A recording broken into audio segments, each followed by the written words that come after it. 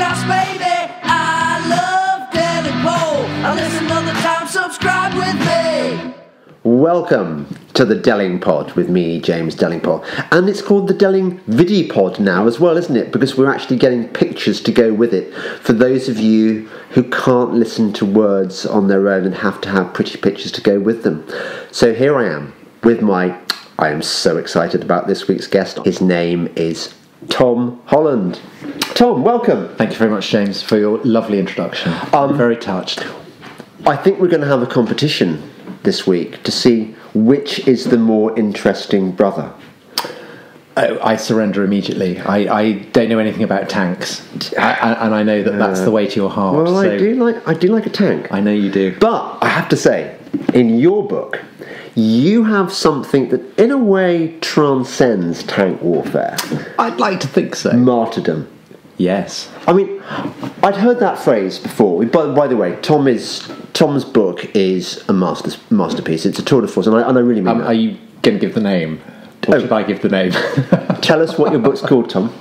It's called Dominion, The Making of the Western Mind. But The Making of the Western Mind doesn't really tell you what the book is about. The book is actually about Christianity as history's most revolutionary force. And the reason it doesn't mention Christianity is because everyone's worried that might put people off. So it's my task to try and persuade you that is not actually an off-putting subject. That's really interesting you say that, because I have to say, until I read your brilliant book, Dominion, by the way, did I mention that before? Yeah, let's Dominion, folks. Before I read your brilliant book, I too kind of thought that Christianity was a bit of a boring. In fact, the Bible pretty boring. No, the Bible's not boring. No, the Bible is really amazing. I mean, people having tent pegs hammered through their skulls and fiery pits. I mean, it's amazing. Yeah. Really amazing. I agreed it's amazing, but apart from all the kind of, the stuff about people begetting each other and what I was thinking more is I'm old enough from that. I'm of the generation, probably the last generation, where people went to Sunday school fairly routinely, and we did this thing at school called scripture. We learned Bertie Wooster, who got the Scripture Prize. We knew all the Bible stories. Yeah. And one of the things that really saddened me, actually, as a digression, and I know I hardly ever digress, but I went back to my old school a few years ago and talked to a history teacher who'd been there, one of the last teachers who'd been there when I was at school. And he said to me that they could no longer rely on the children coming to the school from prep schools or whatever, being familiar with the Bible stories. So you might mention the wedding at Cana, and they wouldn't know. Well, I think that the argument of the book is that Christianity has so saturated everything that everybody in the West does that essentially it's the water inside the goldfish bowl in which we as goldfish are all swimming. However, that said, I do think that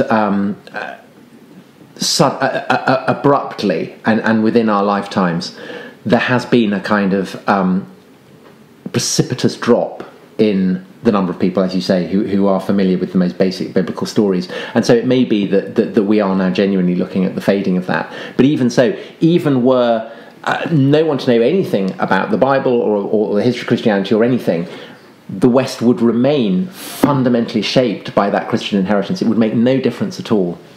We're going to develop that point later on, obviously, because it is what the book's about. I did kind of think that the Bible and Christianity was a dull subject because, I suppose, well, it's not like battles. Okay, you've got Jericho and stuff, but it's not like proper war. Well, what I felt when I was growing up, and I was really into the Bible in the way that I was basically into any ancient texts or accounts, is that the Old Testament was vastly more fun than the New. Because the Old Testament does, actually there are loads of battles, there are loads of kings slaughtering each other. Right. The priests of Baal being annihilated. It's full of amazing stuff. Right. And then the New Testament seems slightly dreary in comparison. Because obviously the famous thing that Jesus does is he doesn't fight back. He doesn't fight back. He No, allows himself to be nailed to that cross. Yeah. And really, you know, if you want a bit of blood and thunder, really it's the book of Revelation or bust. There isn't really anything else. I mean, Revelation's a fantastic, kind of phantasmagoric horror story with the number of the beasts. Exactly. So I mean, that's great. But generally in the New Testament, there's a kind of lack of the high adventure that you might get in the Iliad or the Old Testament. He'd have been absolutely crap at Troy, wouldn't he? Jesus, he would have wouldn't have been. I feel you probably wouldn't. He wouldn't be first. He wouldn't be the first guy you'd pick. No, to fight for. He wouldn't. No, he would. In fact, he wouldn't even have been mentioned. But in a way, it's. I mean, that kind of illustrates what is so astonishing about the figure of Jesus and the New Testament and Christianity is precisely that in the context of a world that was incredibly violent, that absolutely valorized prowess in warfare, that this figure of a man who suffers the most excruciating and humiliating death imaginable, a death and a torture that is seen to be fitted peculiarly for slaves, that he should have been identified as in some way a part of the one God who had created all the heavens and the earth, and ended up worshipped as a god by billions of people living in places that he had never heard of.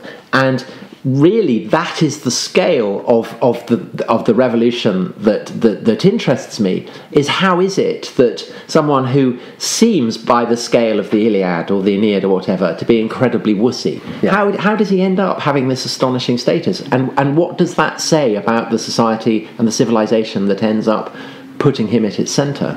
Well, indeed. I mean, having read your book, I'm obviously more enlightened than I was before I'd read it. But even so, I'm not sure that I could explain why it is that what's the appeal of somebody who is a wimp in a way. I mean he's a very brave wimp, but a brave wimp. But that's a brave wimp, and also you should be on thought for the day. Also, let's be frank. Let's be frank. A bit of a commie. I mean, let me just put. He's a brave wimp commie. Let me play. Let me play the devil's advocate here, Tom. Which is to say, look, it is not given to many of us to be heroes. If we were going to be in the front ranks at Troy, we'd have to train for ages. We'd have to be fearless. We'd have to have huge muscles and stuff. Whereas, I should say that in the earliest illustration, the earliest portrayals of Jesus after the Roman Empire has become Christian, so after Constantine, right? When they start to portray him on the cross, there's no attempt to portray his actual agony. He's massively buff. It looks like he's just been having a huge workout in the gym. Right. And he is an athlete because he's gone through the agon, he's gone through the contest, and that's what death is and the resurrection. So he is seen as being he's very well muscled. He's very buff. Yeah. I do quite like the Jesus in South Park. The one with, I'm packing. I've never watched South Park, I'm ashamed to say. Jesus in South Park carries machine guns, right. And he's awesome. But so you had the Age of Heroes, you had the Iliad, and obviously martial prowess was celebrated. Jesus, I mean, anyone can do it. All you've got to have, to be like Jesus, you just got to be willing to humiliate yourself and to die horribly. One of the key figures in the book, I should explain that it goes chronologically from 479 BC right the way up to 2012, and the way it works is that there obviously vast subject, so how do you impose order on the immense scale of the tapestry? And the way that I've done it is to draw on Christian symbolic numerology, which of course 3 and 7 are the key numbers. 3 for the Trinity, 7 for the sacraments, the sins, so on. So there are 3 sections: Antiquity, Christendom, Modernitas. Each of those 3 sections is divided into 7 chapters. Each of those 7 chapters has 3 sections. Each chapter begins with a particular vignette, a particular moment. So you might have, it ranges from a Persian general being crucified on the Hellespont by the Athenians, right the way up to the Beatles recording All You Need Is Love. But one of the key figures in this kind of panoramic history is Nietzsche, Friedrich Nietzsche, the great German philosopher, who in many ways is the most scabrous critic of Christianity, and he's honest in his criticism in a way that lots of atheists today aren't, celebrity atheists aren't, because they may say, I don't believe in the Christian God, but it's manifest in almost everything that they say and do, that they do believe in the kind of baggage of Christian morality and ethics that comes from that. Nietzsche hated Christian ethics, he hated Christian morals, and he loathed Christianity basically for having suppressed the sense of pagan virtue that you've just been eulogizing, the sense of getting ready for war, of fighting before the walls of Troy, that kind of glamorous savagery and cruelty that is manifest in so much, not just Greek myth, but pretty much all. And in your brother's books. No, well, we'll come to that in a minute. Yeah. But basically all the kind of the mythology and the epic of the ancient world. And Nietzsche says, well, what happens with Jesus is that Christianity serves to make the victim the hero. It serves to make those who are low. It serves to make not the guy who puts the nails into the cross, but the guy who's having the nails driven through his flesh and bone, being pinned to the cross. He's the guy who becomes the centre of attention. And what Nietzsche says is that the seismic understanding of Christianity is that weakness is a form of strength, because it can shame and humble and humiliate the strong and the powerful. And Nietzsche was pledged to the idea that this was wrong, and that Christianity was a kind of sickness, and that the obsession with the weak, with the poor, had to be overthrown, and we had to get back to revalorizing strength and potency and indeed cruelty. And the odd thing is that in the process of writing this book and researching it, so I read an enormous amount, and I read a lot of Christian apologetics, people writing in defence of Christianity, arguing in favour of it. But there was almost no one I read that made me personally feel more Christian than Nietzsche, because the depth of his contempt and hatred for everything that I actually most value in Christianity is incredibly powerful, and it kind of opens your eyes to what a world might be where people don't actually don't hold to the values that Christianity has enshrined in our civilization. And it's perfectly possible to imagine what that world might look like, because essentially it would look quite like the Greek world, the Roman world, the world that existed before Christianity. And were that world to be fused with science, and particularly with a kind of eugenicist understanding of Darwinism, then we'd get something quite like Nazism. Right. Something quite like fascism. And fascism essentially is an attempt both to go back to a pre-Christian period. So that's why Mussolini initially is so fascinated with the figure of Augustus, the emperor who rules before Jesus is born. And then Hitler, of course, as well, fascinated with the Spartans, with the Romans, with the blonde beasts, in Nietzsche's words, who'd inhabited the German forests. But of course is also very keen to look forward to the future. It's a very futurist project, fascism and Nazism in particular, and is invoking trends in science and technology that Hitler sees as being beyond the Christian era. And it becomes the stated aim of Hitler to destroy Christianity utterly within a kind of 40-year program. And anything that is left of the Christian faith has to be subordinated and turned to what Hitler casts as simultaneously the ancient and the modern program that he represents. And so Nazism is an attempt consciously to repudiate everything within European civilization that derives from Christianity, and essentially that's pretty much everything. Right. And I suppose life under the Islamic State would be another example of the kind of... Well, yes and no. I mean, it's complicated. On the one hand, while I was writing this book, I made a film. Very bravely. So you were. I was impressed. It was the closest to homicidal maniacs that I've ever come to in my life. And it involved going to Sinjar, which was a city that the Islamic State had captured, where the Yazidis, a religious minority, lived. And Islamic State regarded them as pagans. And enslaved a lot of the women, killed a lot of the ones that they didn't find attractive enough to enslave, and crucified a lot of the men. So I was in the rubble of this town, which had just been liberated a few weeks before, and the Islamic State were a mile or so beyond flat terrain, so kind of within striking distance. And being in this town and knowing that people had been crucified there and suffered that death, and that the people who had done that were within striking distance, and to know that they were crucifying people in exactly the way that the Romans had crucified people. The aim was to intimidate, to terrify, to set up a sense of dread deep within the stomach, so that you, as someone who has no way of fighting back against them, is utterly intimidated by them, utterly prostrated before them. And it was the first time that I had to contemplate the reality of crucifixion, but also the reality of a world in which the concept of crucifixion is unmediated by the role that it plays in Christian civilization. Because the cross is probably the single most culturally recognisable symbol that humanity has ever devised. And so whenever you see it, you are inclined to think of the figure of Jesus.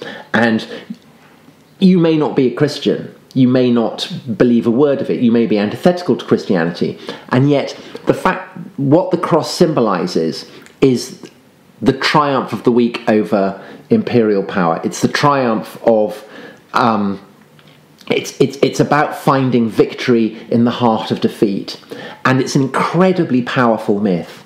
It's it's the most symbolically potent myth that humanity has ever devised, and to contemplate crucifixion as something that does not have that, I found utterly terrifying. And it made me realise that I take that so for granted, that actually to confront a world where that no longer exists I found a kind of terrifying thing. And it was a strongly influential in the process then of writing this book, that the whole way through, Christianity's influence ultimately is not about whether you believe in God or what this Bible verse says or what the church says you should or shouldn't do. It's about ultimately the kind of the molten core of the faith.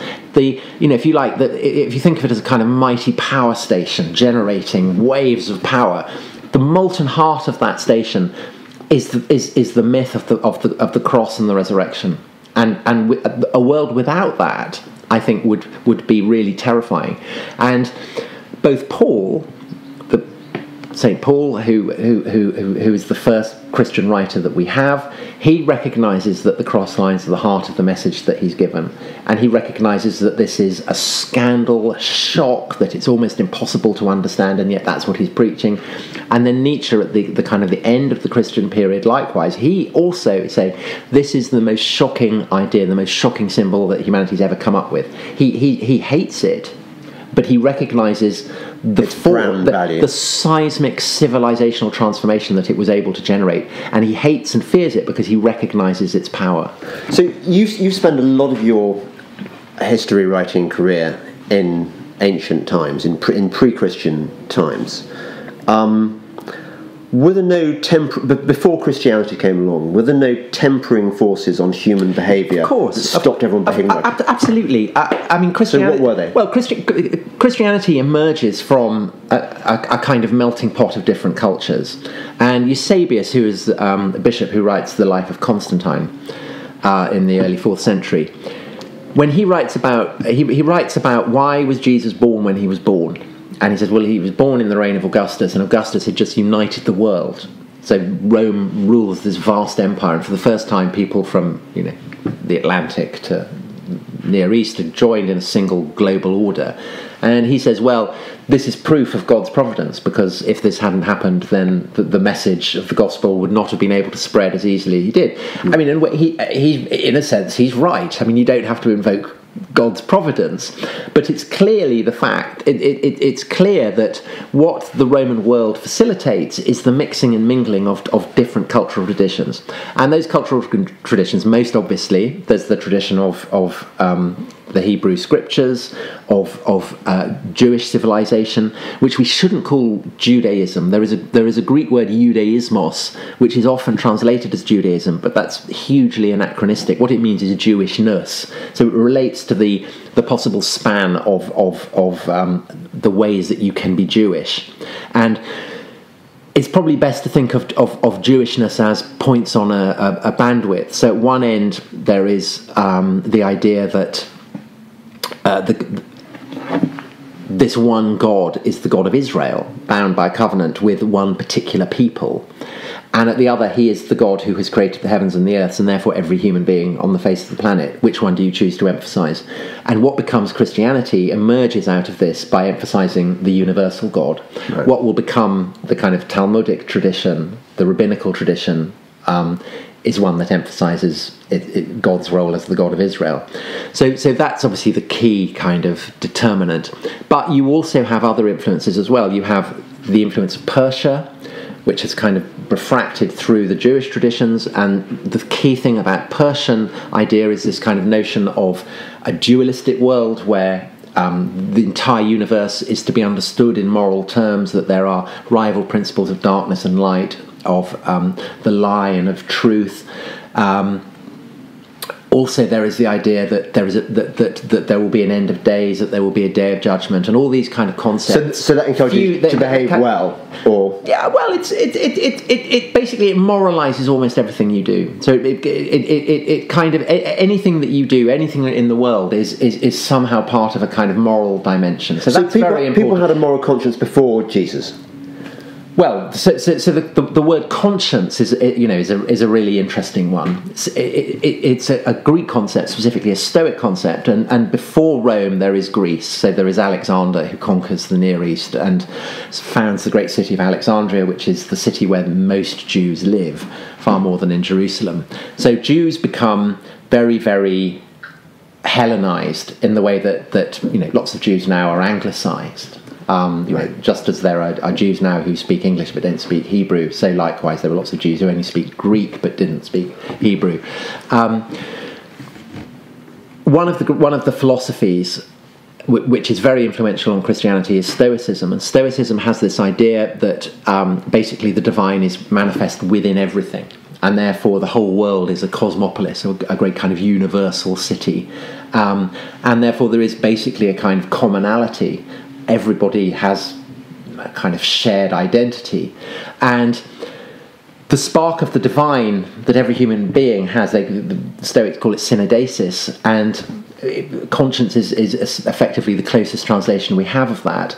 And when Paul comes to write his letters, he's saying that the covenant that existed between the God of Israel and the chosen people, that it's no longer necessary, because now, with Christ's death on the cross, a new covenant has been established which binds everybody. And the way that becomes manifest is where you discover the knowledge that Christ has died for you in your heart. And the law of God, rather than being written on the tablets as it had been at Mount Sinai, is now written on your heart. And Paul reaches for this word synodesis, the Stoic word for conscience, and he says conscience is where the law of God is written. And that's a seismically influential moment, because it means that in Christian civilization there is a concept that of God's law, but it's not written down in the way that it is in Hebrew scripture and the way that it will be in Islamic scripture. Instead, it's written on the heart.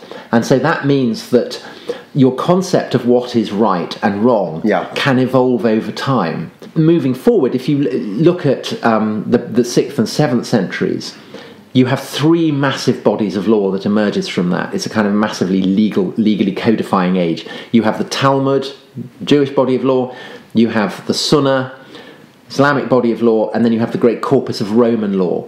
Now, only one of those, the Talmud and the Sunnah supposedly come directly from God. So its divinity is manifest within it.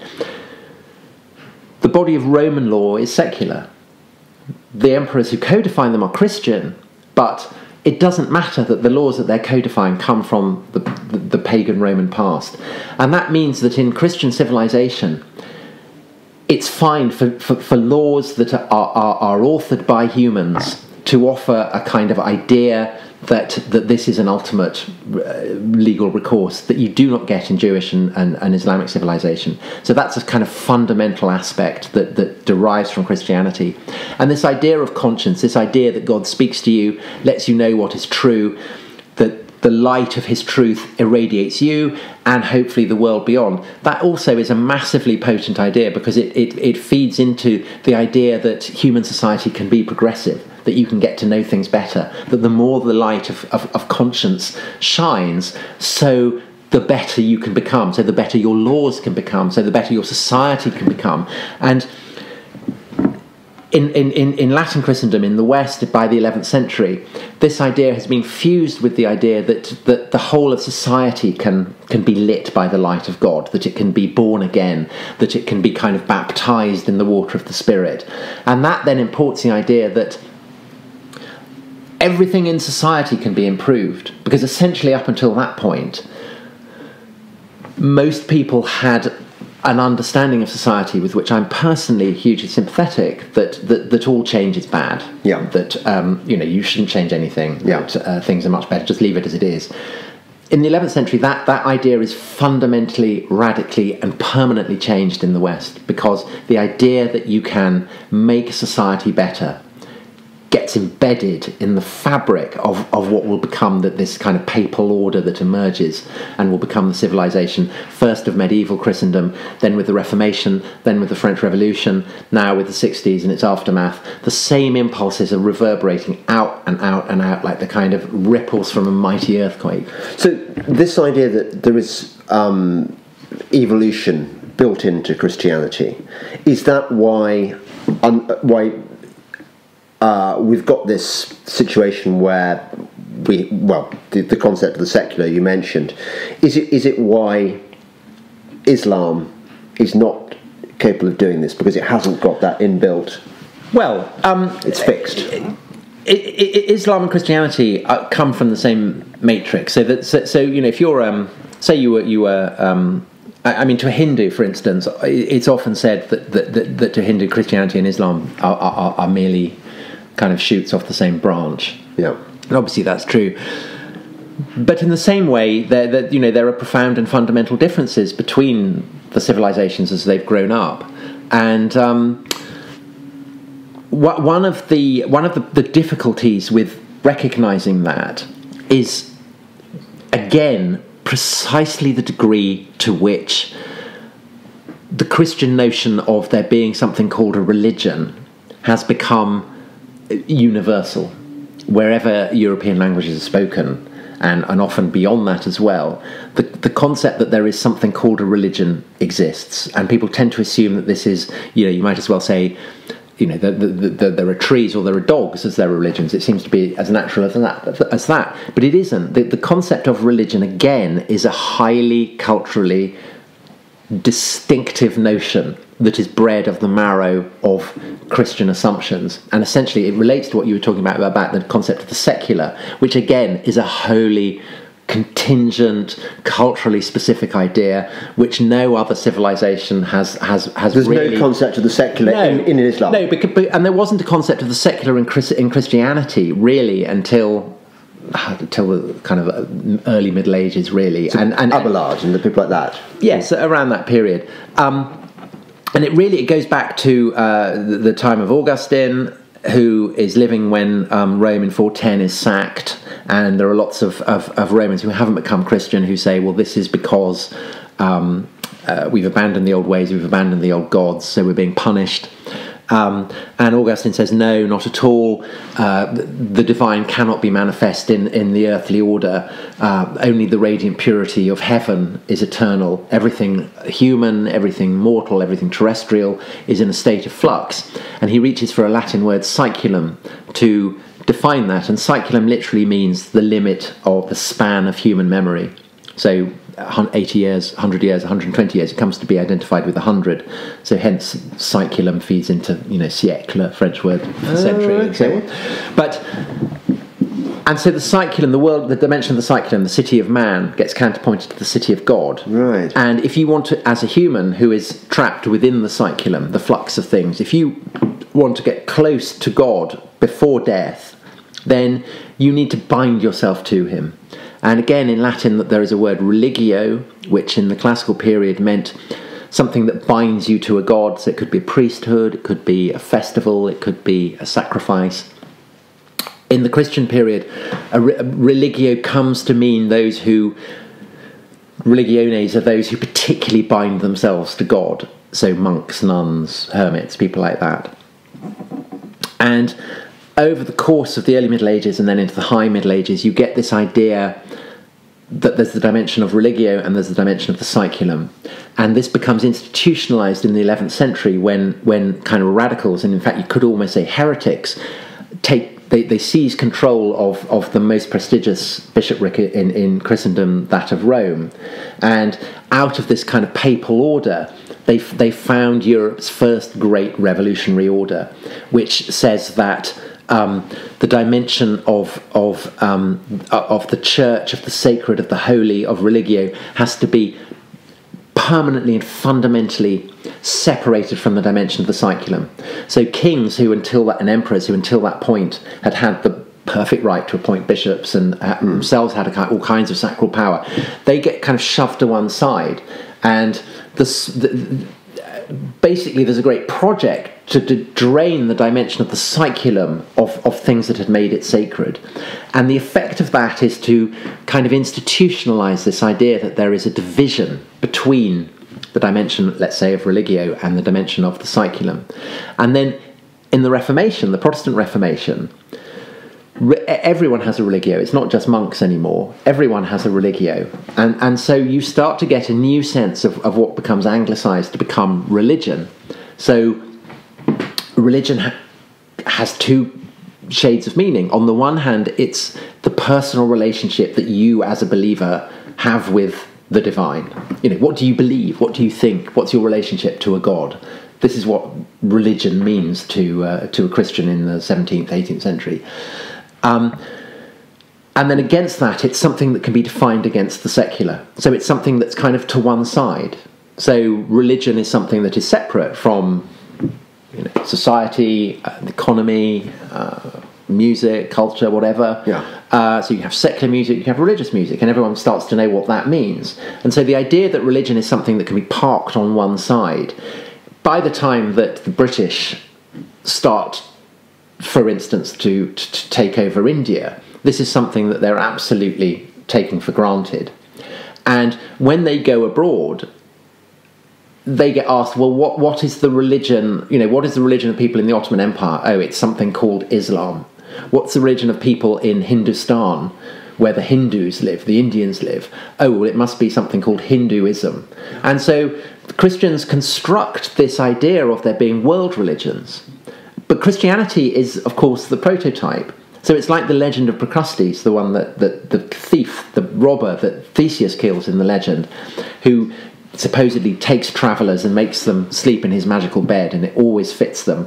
And the way that he makes the bed always fit his visitors is, if they're too short, he racks them, and if they're too long, he chops bits off. Yeah. And that's essentially what modern Western society, imperialism, has done with the belief systems and the structures of belief of other civilizations, is that it's imposed this Procrustean model of religion across the entire world.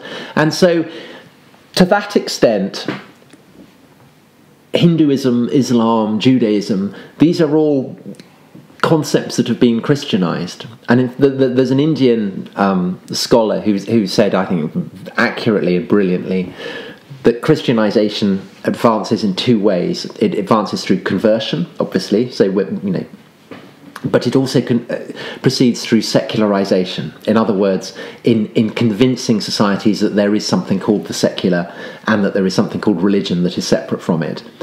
And in that sense, although the Raj did not convert India to Christianity on any mass scale, it did convert it to secularism. And when the Raj ended and the British left, India was re-established as a secular republic, and to this day it remains a secular republic. I like that. So, and so that's part of what Modi is about, because Modi and the kind of what's called Hindu nationalism, essentially, it's a response to this. It's a recognition of the fact that the secular is not, as Western liberals and liberals across the world like to think, something that is just a natural state. Yeah. It's not. It's specific to a particular civilization that has exported this idea around the world. Yeah. And and same with Japan. Japan is is not at all a Christian country. Christianity was brutally and highly effectively wiped out in Japan in the 17th century, but Japan also is now secular. Right. So Richard Dawkins is going to love this when he read. Well, I don't know. I mean, I'm kind of torn about that, because on the one hand it bemuses me that someone like Dawkins, brilliant evolutionary biologist who's fathomed the mysteries of how things change over the course of time, on the level of geological time, how reluctant he seems to be to recognise that the same thing has happened, in the dimension of human culture. He's the guy who invented the concept of memes. I mean, he should. It surprises me that he doesn't recognise how he himself is Christian in exactly the same way that Bishop Wilberforce, in the great debate with Huxley, denied being an ape. But at the same time, I think there is, there's a part of Dawkins which clearly recognises he is Christian. There was this kind of famous tweet that he put out, I think, a couple of years ago, where he was sitting in the cloisters of Winchester Cathedral listening to the bells, and he said how much more charming it is to listen to church bells than to Allahu Akbar. And then he pauses, and you can hear him thinking on his phone as he's putting this, and there's a dash, and then he says, "Or is that just my cultural upbringing?" And of course it's his cultural upbringing. He prefers church bells to the Allahu Akbar because he comes from a Christian society. Yeah. And in exactly the same way, he thinks the things that he does because his assumptions are shaped by the conditioning of a millennium and more of Christian assumptions, ethics, morals, evolution, if you will. How much of Christianity has to do with the life of Jesus and his suffering on the cross, and how much of it is to do with the accretions that occurred afterwards, and people like St. Paul, all the people who've sort of interpreted it? And well, the question of who the historical Jesus was is fortunately one that I don't have to engage with, because it's irrelevant to the story that I'm telling, and essentially to have an opinion on that you need to have studied it for years and years and years, and even then you probably won't, is there much on the historical Jesus? Oh, I mean, there are entire forests have been felled to provide the books which discuss the issue of what the relationship of the historical Jesus is to the Jesus of the four canonical Gospels. So that's not important. But what is important is the figure of Jesus in the Gospels, and that is remarkable enough, even if it bears no correspondence to a historical Jesus at all. Right. Because if you think about it, I mean, it's the most challenging literary gig you could possibly imagine. I mean, imagine being told you've got to write a story in which, for the first time, somebody who suffers the excruciating death of a slave is going to be cast as in some way being a part of the one creator God who's fashioned everything. And he's got to be convincing not just to people now, but for 2,000 years and across the whole span of the world. I mean, it's a really astonishing thing to have pulled off as a literary feat, and that four people did it is amazing. So the figure of Jesus is obviously kind of lies at the heart of it, and the understanding of and the crucifixion, the resurrection, absolutely lies at the heart of it, and the understanding of what that means. What you get with Paul is he senses that something amazing has happened. He clearly thinks that Jesus has risen from the dead. He clearly thinks that Jesus has appeared to him. He's clearly been blinded by a sudden understanding that the Messiah, who he had imagined would be a warrior coming in glory, in fact was this broken figure who died bloodied and beaten on an implement of torture, and the revelation of this stupefies and bewilders and awes and stuns and excites and moves him and inspires him to spread the message across the Roman world. And the early centuries of Christianity are basically an attempt by Christians to understand what the hell is going on with this. Who is Jesus exactly? What is God's purpose? And the construction of what comes to be called orthodoxy, the kind of the straight path, the right way of doing things, is constructed over many, many centuries. Of course, what that also opens up is what do you then do with people who may disagree with you? And burn them, obviously. Well, not to begin with. Right. Not to begin with. It takes almost 1,000 years for the first people who are called heretics. People, in other words, it comes from the Greek. It means people who choose, by implication, the wrong way. Right. And even then, the church is reluctant to do it. But what changes is, it reflects a kind of paradox at the heart of Christianity, which remains at the heart of liberalism as well, unsurprisingly, because liberalism is part of the fabric of Christian civilization, which is what do you do with people who do not want your universal message of love and brotherhood?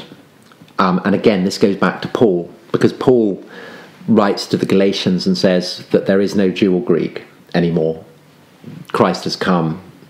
Differences are gone. There are no differences between the Jews and the Greeks. We're all one in Christ. Which is amazingly, hippie do. Who doesn't love that? That's all, teach the world to sing, that kind of thing. Except that if you're a Jew and you don't want to be swallowed up in some kind of lovey-dovey universalist mush, then what are you going to do? And that really is the question that haunts Christians. The more powerful, the more essentially able to impose itself the church becomes. What do you do, for instance, with Jews lies at the that's a question that Christians are permanently bumping their heads against, to the misfortune of Jews. What do you do with Muslims? What do you do with pagans? What do you do with heretics?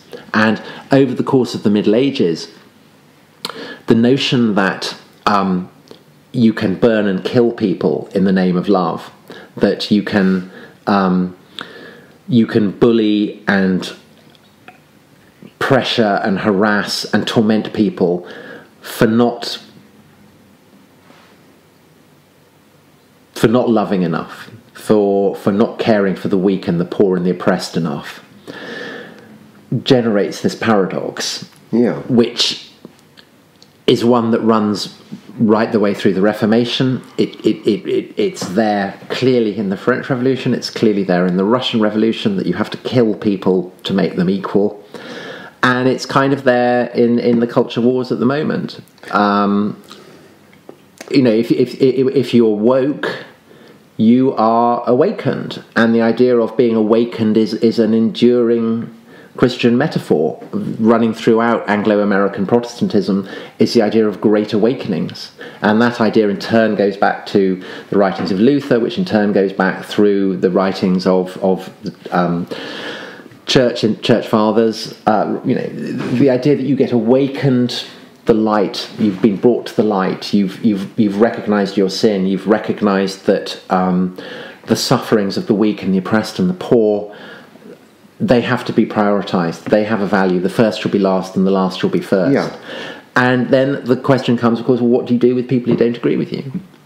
And so just as inquisitors ended up happy to push people, heretics, to repent, and then if they didn't repent, hand them over to the secular arm to be burnt. Yes.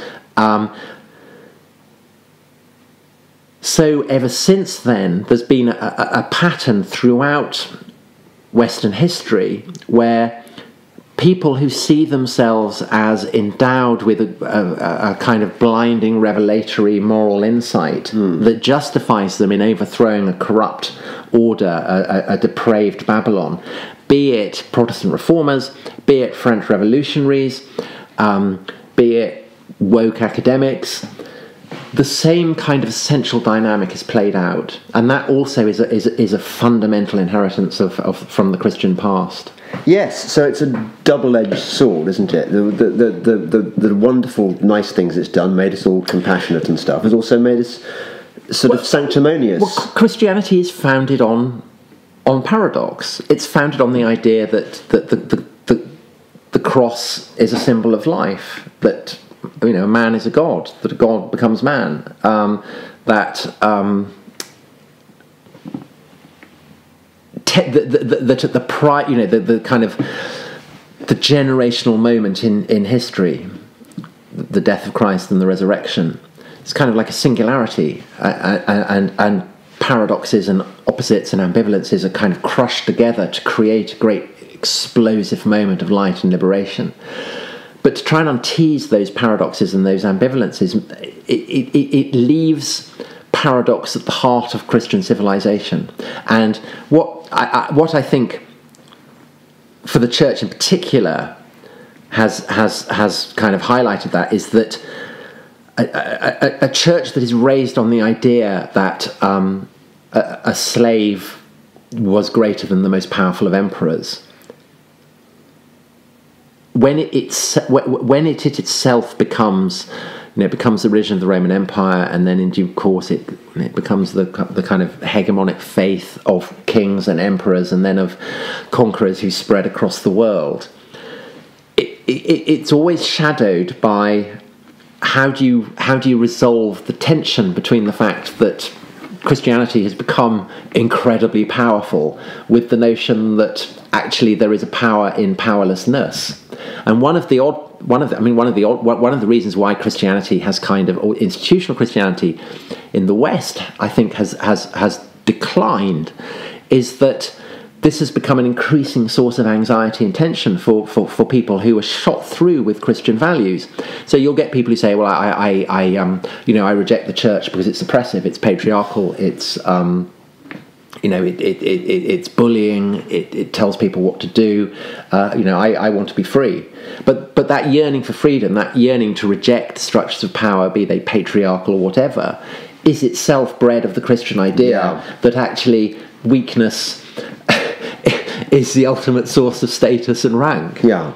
So when crusty old traditionalists like me, who like the old school church, maybe a bit of smells and bells possibly, but certainly the Cranmer prayer book and I mean I can't abide. Oh my God, Tom! I went to the Leavers service. My daughter was leaving my old school, and all the parents turn up, and we have Our Father. Well, I can't even speak the new version. Our Father who is in heaven, or whatever. And well, obviously, all changes back. I had to sort of say loudly over whatever bollocks they had printed on the service sheet. Our Father, which art in heaven, hallowed be thy name. Thy kingdom come. And I was thinking, if you really want to piss off, if you want to guarantee that people like me don't give any money to the school, here's how to do it. So anyway, that's by the by. What do you say to people who would like to go to church more often, but only if it's the old school church, and people who like me who think it's now been taken over by Gaia worship? Are these Gaia worshippers in a way manifesting Christianity in its true modern form? Let's come to that in a minute. More generally, the kind of what you might describe as kind of wishy-washy thought for the day. Yes, can't bear it. Kill them all. Vote Liberal Democrat form of Christianity. Yeah. We are living through a kind of ideological upheaval that bears comparison with the Protestant Reformation. And what happened in the Protestant Reformation is that say priests, scholars, people in the universities have to adjust to a new way of understanding the Christian inheritance. And if you don't, then you become an outsider, and ultimately you risk being executed as a kind of Catholic recusant. I think that what's happening now is that the long centuries of Protestant England, we're now entering kind of post-Protestant state, right, where the prestige that previously had attached to Protestant Christianity is now attached to a kind of post-Protestant Christianity, and just as Catholics in the Reformation had to kind of either accommodate themselves or convert themselves to the new form of the faith, or go into a kind of embittered opposition. Yeah. So the same thing now is happening with the Protestant churches, and of course with the Catholic Church as well. But let's stick with the Protestant churches. Yeah. So either you resist it and you proudly use the book of Cranmer and King James version. And, am I weird? No, I'm not weird. Or you kind of accommodate to it, and effectively you kind of sign up to the new orthodoxy, and you talk in a way that ultimately there's no need for you really to be a practicing Christian at all, because you might as well be a Liberal Democrat. It's not. So I think that the churches have lost self-confidence. I think they've lost any sense of authority. I think they've lost the kind of certitude that in previous generations enabled them to speak with prophetic voices. I don't think they do that anymore. I think that they feel kind of a vague sense of embarrassment. I mean, not everyone, of course, but I think there's a kind of slight paralysing sense at the moment. Now there was something. Oh yes, environmentalism. So I do think that there is a huge tension between environmentalism and humanism, and generally they get conflated. If you're a humanist, then you're also likely to be an environmentalist. Humanism is clearly Christian. Humanism is basically Christianity without Christ, because it's founded on the idea that humans are special, and that's a theological notion, and it goes back to the book of Genesis and the idea that God created man and woman in his image. Yeah. And that affords an incredible dignity to humans. I mean, there's no other belief system that offers anything like that to humans.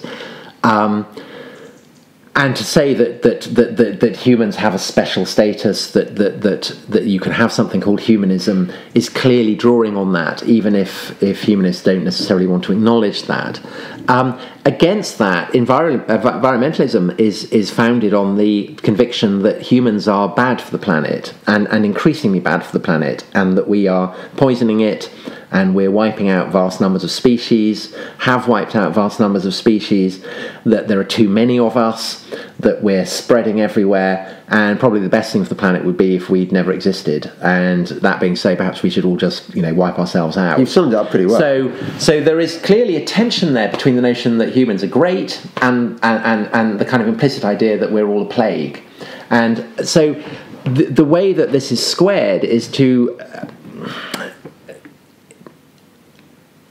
try and campaign for the reduction of human influence on the planet without facing up to the obvious way to reduce human influence on the planet, which is to wipe out humanity. Well, some of them do. Some of them, some of them do. Voluntary human extinction movement. And so it does. And so there is always the chance that environmentalism will fade into a kind of Nazi style or pagan style, in which the idea that humans do have a special status is overturned. And in fact,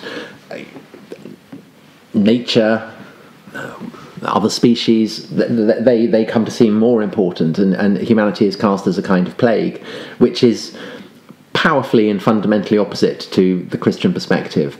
But it's kind of testimony to the enduring hold of Christianity and its assumptions on people who live in the West, that there's not much uptake for that. I mean, clearly there are people on the fringes of the Green movement who do think that, but they are seen as problematic. It would delight you, Tom, given what you said earlier, to know, if you don't know already, that the Nazis were fanatically green. A lot of the idea. Absolutely, yes, they were, and they were able to be. Their distinctive form of green was a very pagan and posthumanist one. Yeah, because of course the Nazis absolutely.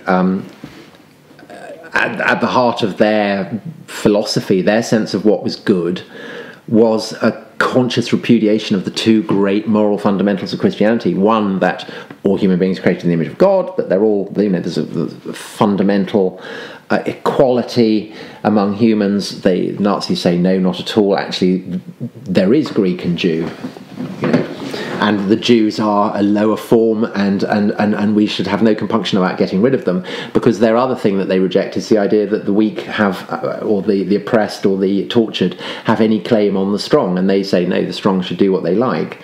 And so in a sense, I think that's what's enabled Christian morals and values to endure as effectively as it has, even though the habit of Christian worship and faith has faded, because the West is haunted by a kind of subliminal understanding of what happens when Christianity goes, because we've seen it with the Nazis. We know what happens when you get rid of the idea that all humans are created in the image of God, and we know what happens when you get rid of the idea that the weak have a kind of have rights which they can claim against the strong, because we've seen it in the form of Nazism. So what's happened is that we no longer need the devil because we have Hitler, and we no longer need hell because we have Auschwitz, and we no longer need heretics because we have Nazis. And I think that explains the readiness of people who are essentially promoting Christian values and assumptions without Christian belief to level the charge of Nazi at almost anyone who disagrees with them. That's very interesting, and I think you're absolutely spot on as well.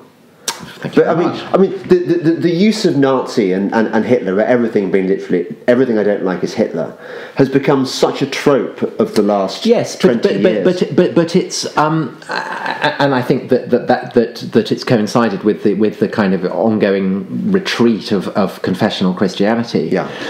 But it kind of begs a question, which is, what if people turn around and say, yeah, and what recourse then do you have to say, well, we should care for the weak, or all human beings are equal? Because if you don't have the theological justification that's provided by Christian myth, by Christian theodicy, by the great inheritance of writings from the church, what recourse do you have to justify that? If someone turns around and says, well, actually, I'm a massive racist and I think we should kill all the Jews, how do you, beyond saying, well, you're a Nazi, and then they turn around and say, yeah, I'm a Nazi, what then do you do? What recourse do you have? You and I both spend time on Twitter. I probably get given a harder time than you because I'm more right wing. Right wing, whatever. Yeah, I'm less emollient, I think. It's I think it would be hard to be. Less of a kind of greaser. I'm just like really nasty, personal, aggressive stuff, full of hate.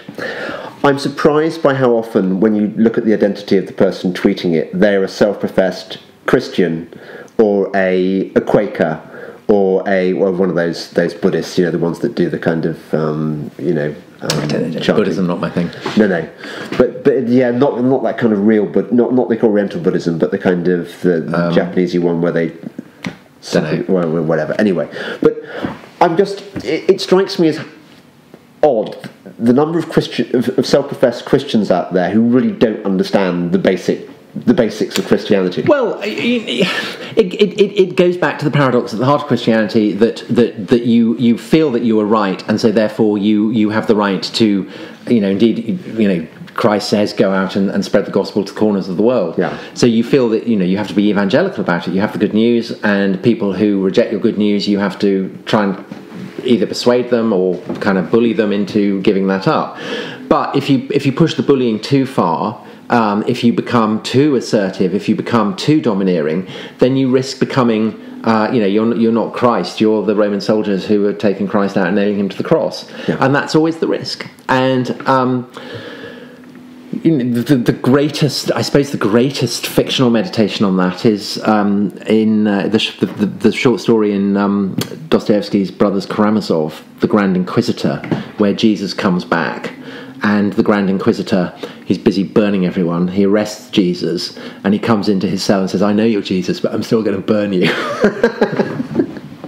Because that's always a risk. If you feel that you're justified, if you feel that you're virtuous, which they do, that you then become a bully. And you've got to, one of the reasons why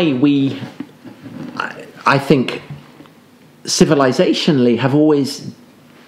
Even as there's been a kind of a temptation always to, be it in the Middle Ages, Inquisitors or Puritans or whoever. I mean, essentially the kind of the stereotypes of atheists who are massively opposed to institutional Christianity. They're kind of nightmarish figures of finger wagging.